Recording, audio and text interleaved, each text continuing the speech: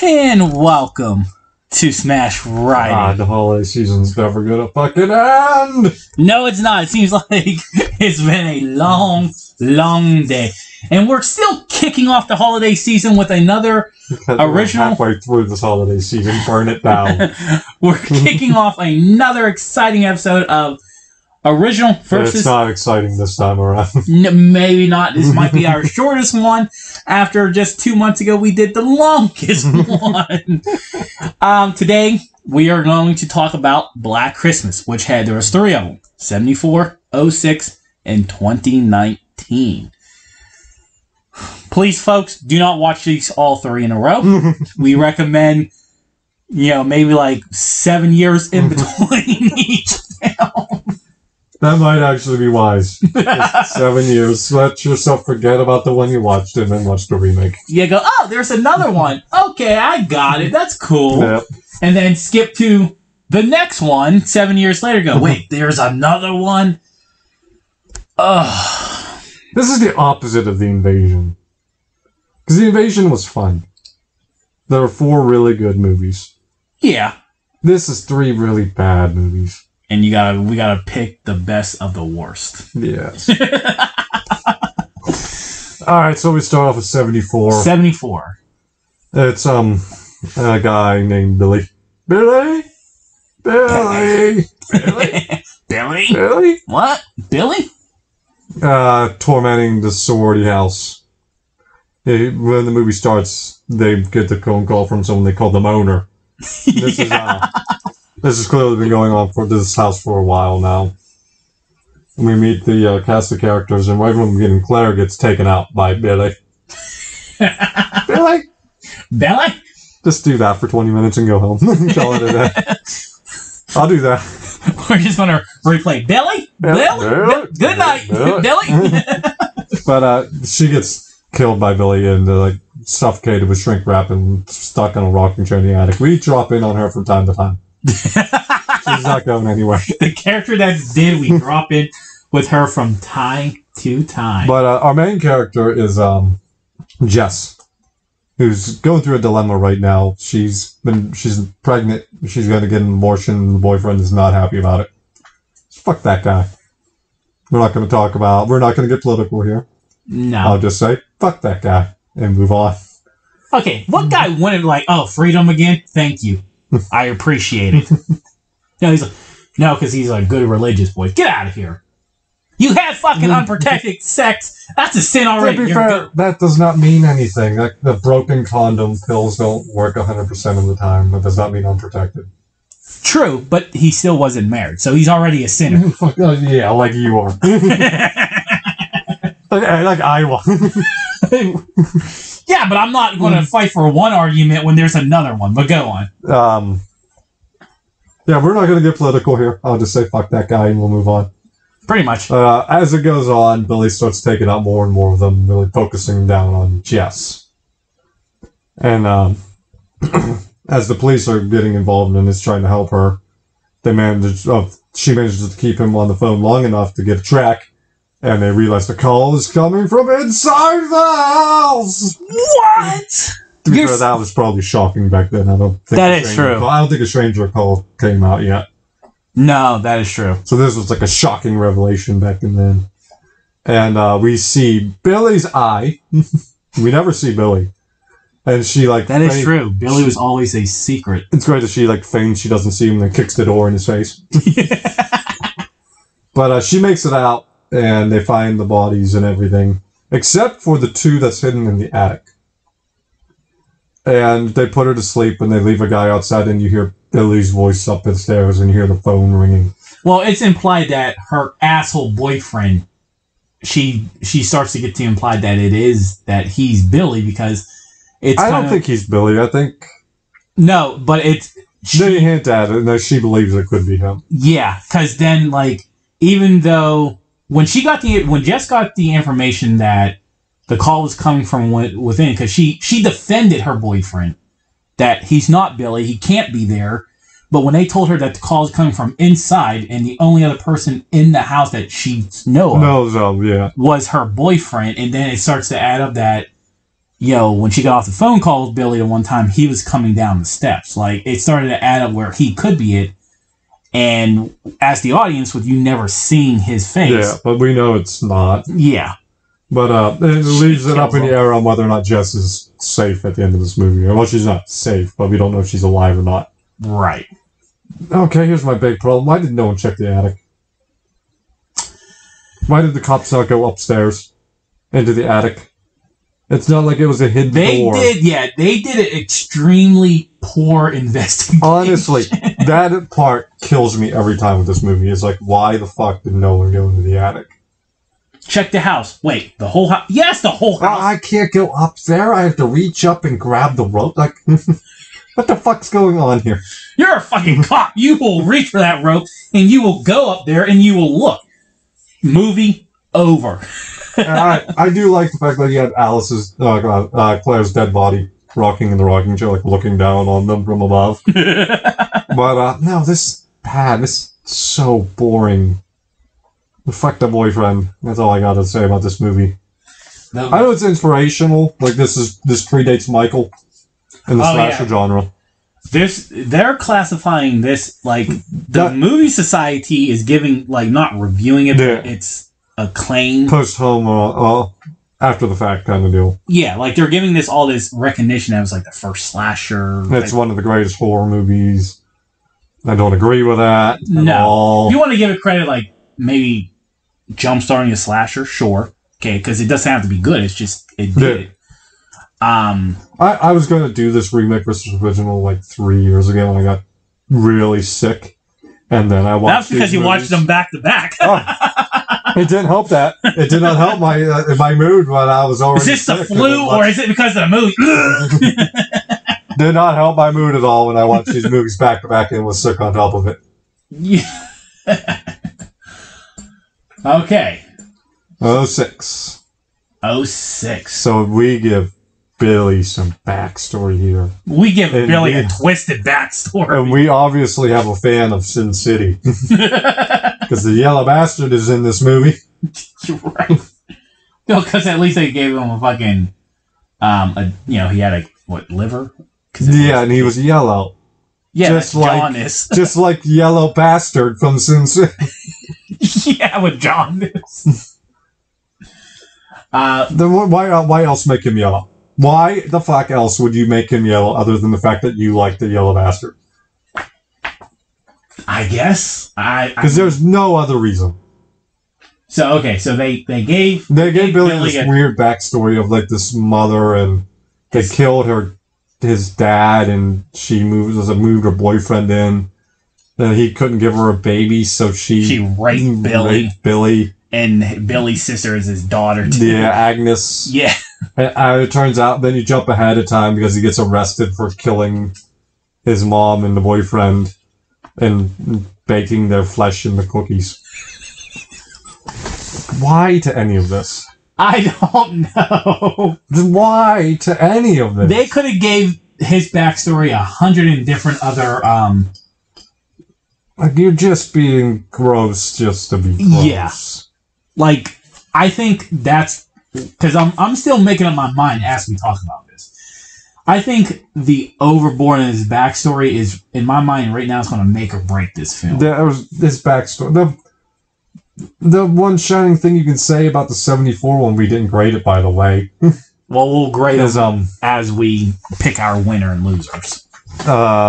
Is that you didn't know Billy. It was a secret. There was nothing about him.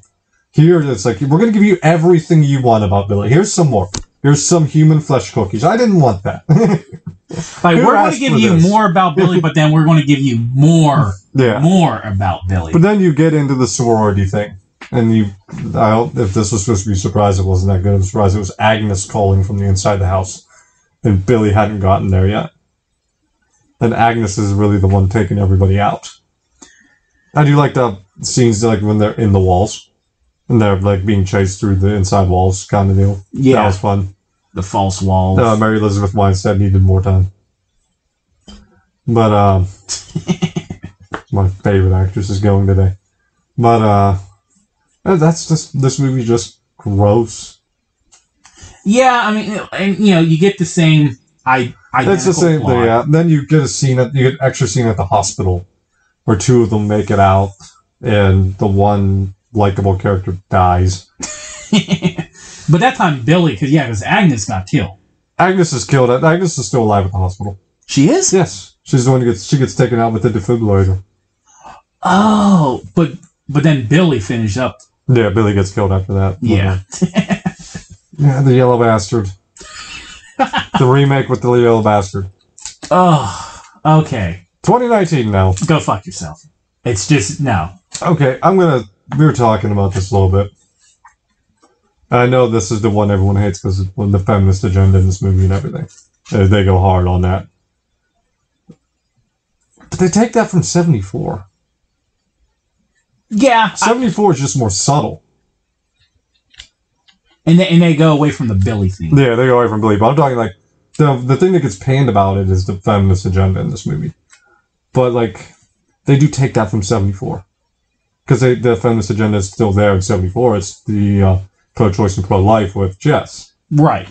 And you get the fact that this guy is... these phone calls are kind of fucking horrible. I had the subtitles on. They're fucking horrible. What that guy is saying on that phone.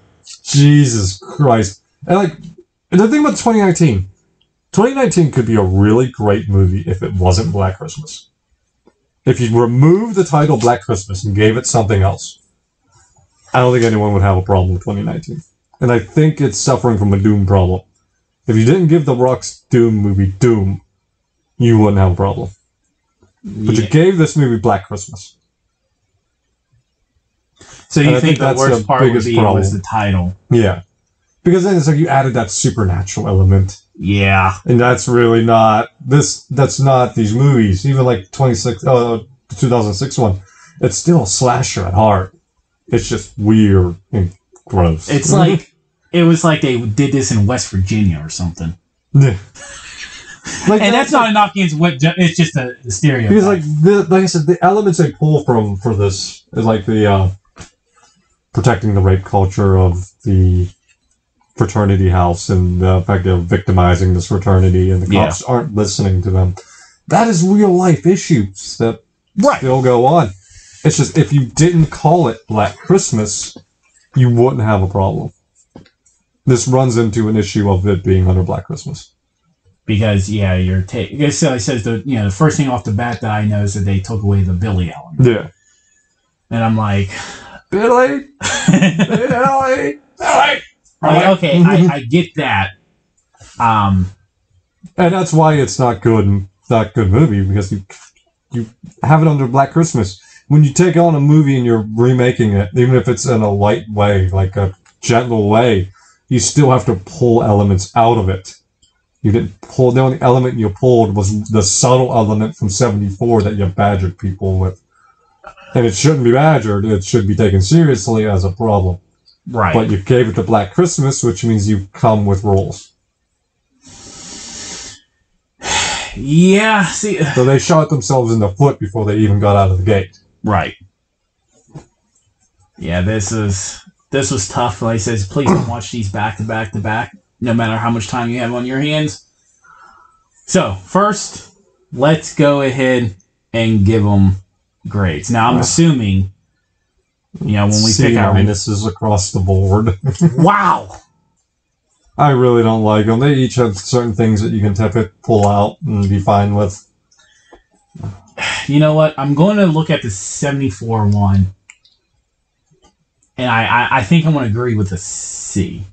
I did feel like it... I get all the historical things that they added after the fact to make it look good, to make it sound like this movie is better than what it was. But at the end of the day, it might have been one of the first slasher films, or the first slasher film. It had a lot of work ahead of it still. Yeah. It had, John Saxon in it. Olivia Hussey. Yeah. But it was just not enough. I did like the idea of Billy actually... Barely. I like the fact that he was more of a mystery. You never got to see his face. Something obviously we see in the later slasher films. So it stayed true to that. So I'm giving it a C. The 06 one. The Yellow Bastard edition. Mary Elizabeth Winstead, for me, is why it gets a C minus. But I just have your favoritism. You know what? I'm still going back and forth. How the over the top Billy story is probably too much for my life. Yeah, too much backstory. Like, we don't need all of this. You overloaded it. I'm probably going to give this one a D because of that. It started off on the right track, like giving us some details about Billy, great. Giving us too much details, and then like this, I feel like this was directed by Rob Zombie. Yeah, I wonder if they were trying to follow suit. Like, it was obviously Sin City fan, Yellow Bastard, right there. Right. I mean, I know Halloween came. I do like the wall scene, being chased through the wall, and yeah, I mean, I feel like the overall cast is that more better, gory. But I do like the controversy around this movie. 06? Yeah, there's a controversy around this movie. What was it? They released it on Christmas Day. That is not controversial. The Christians lost their fucking mind. No, That's not a controversy. That's the movie I want to see on Christmas normally. But that's not a controversy. That's just you being whiners. Overall, though, I think that just the Billy was too much. Really? Really? So The 2019? The 19 F. That's my grade. I'm not. If it wasn't Black Christmas, this would not have gotten the hate it doesn't have.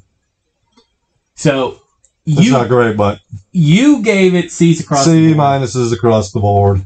So I'm going to go my winner. Honestly, it's like a dim light in a complete dark tunnel. The 74. That's I'm giving 74. You're going 74 as well. Yeah, might as well. Good, because the originals needed a. Who would have thought this was probably the worst original film we've had to watch? That's not true. Wait, which one? Gone in 60 Seconds. Oh, yeah! But the team originals needed 2 good victories, and it comes at the hands of Black Christmas. That is... Take it where you can, I guess. I'll be honest, I will never watch these films. No, I'm done. I'm moving on. I didn't even want to watch it this time. 06, I watched twice. 19, I watched twice too, but I didn't finish it because I just got sick of it. 74, I watched once. That's enough.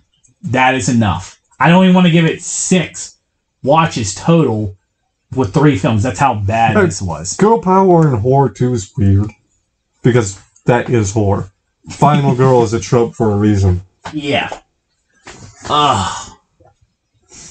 We don't have a next month. Yeah, we do. Which one?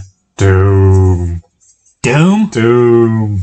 There's 2 of them? There are 2 of them. Be angry with me, Polly. Be angry with me. The Rock. What's the other one? It came out like 2018.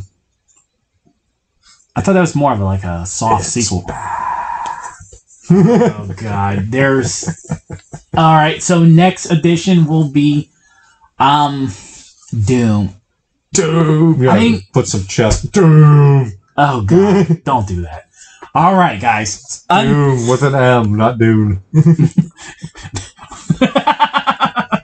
Until next time. Bye. Bye.